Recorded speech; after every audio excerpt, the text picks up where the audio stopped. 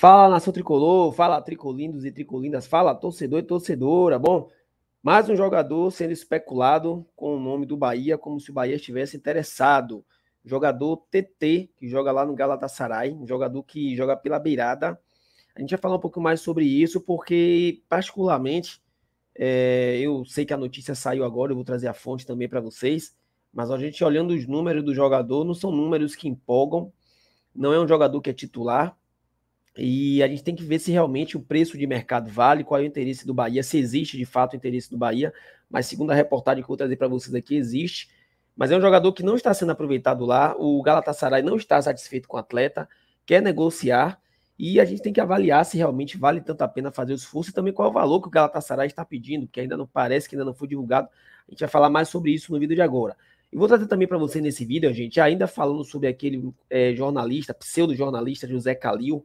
Eu queria passar uns avisos aqui para vocês, porque tem alguns torcedores do Bahia ameaçando ele, e eu queria falar com vocês aqui que não façam isso.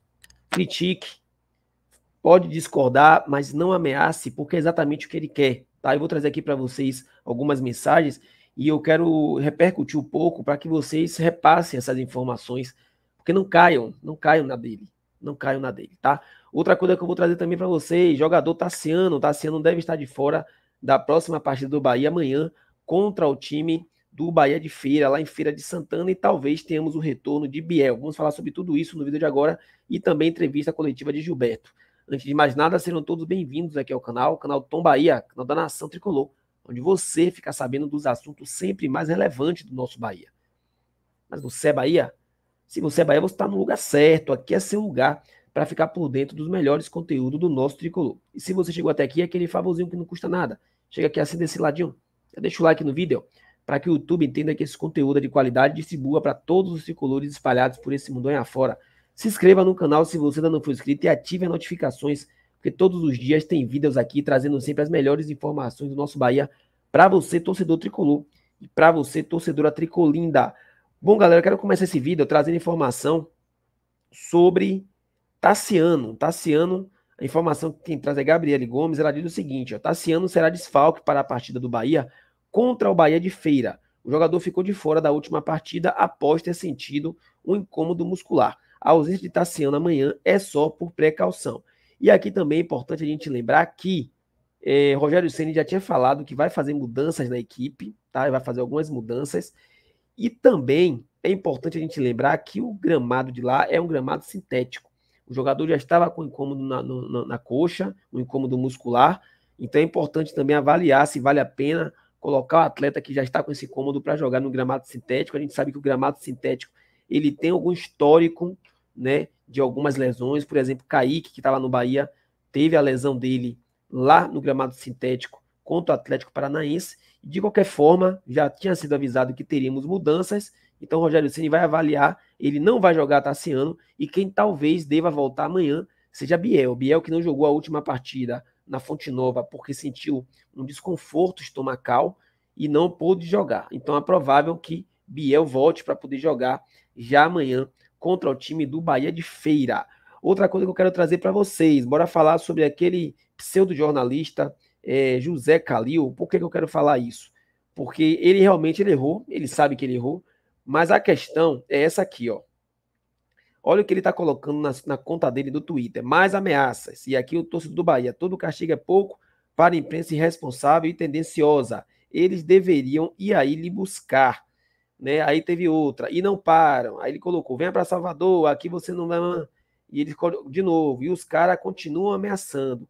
Ou seja, o que é que ele está fazendo? Ele agora está se vitimizando. Ele está se vitimizando. Então, o que é que eu quero falar para vocês aqui? Não caiam na dele. Não façam esse tipo de ameaça. Façam a crítica. Pode criticar, pode expor sua indignação, mas não façam ameaça, porque isso é típico de mau caráter. O mau caráter ele provoca e depois ele se finge de vítima. Ele fica se vitimizando. E os torcedores estão ameaçando ele, só falando colocando lá várias mensagens, e ele tá lá, ó, repostando, deixando tipo provas. Porque se acontecer algo com ele, tem provas lá.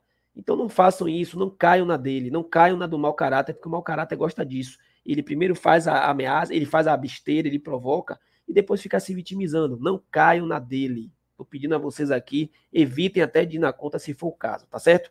Bom, bora falar agora sobre mercado da bola. Mercado da bola, porque tem um jogador brasileiro que está, segundo a imprensa, na mira do Bahia. Tá? A notícia saiu primeiro de que ele estaria na mira do Flamengo, mas o Júlio Miguel Neto, que acompanha o mercado da bola, ele diz o seguinte: o clube brasileiro que vem observando o atacante Tetê do Galatasaray é o Bahia.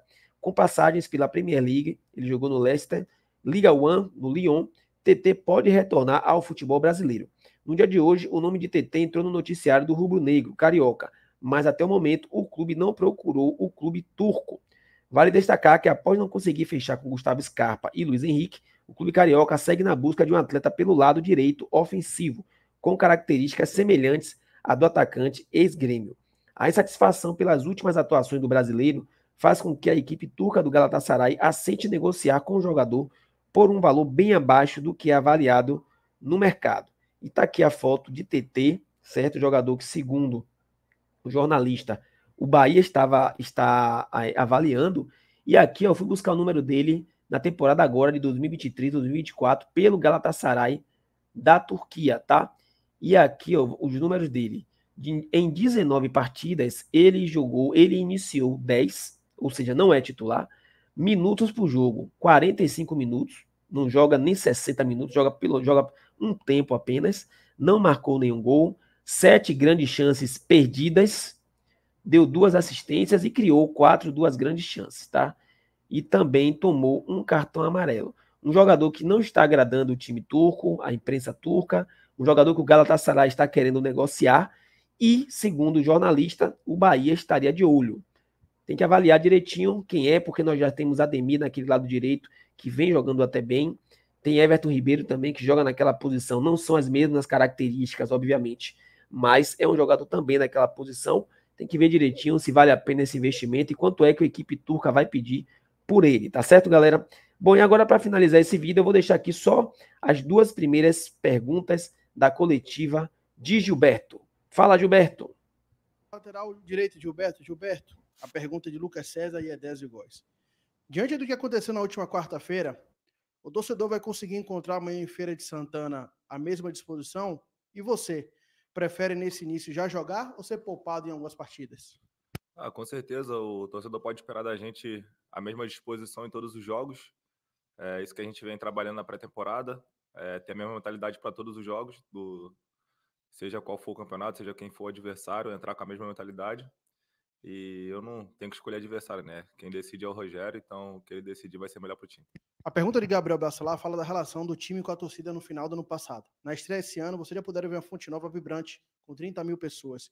Como vocês têm recebido essa empolgação diante do torcedor que quer um clube com grande conquista? Acho que desde a minha chegada aqui eu vi o tamanho da torcida do Bahia. Independente do adversário, eles estão sempre enchendo o estádio, nos apoiando.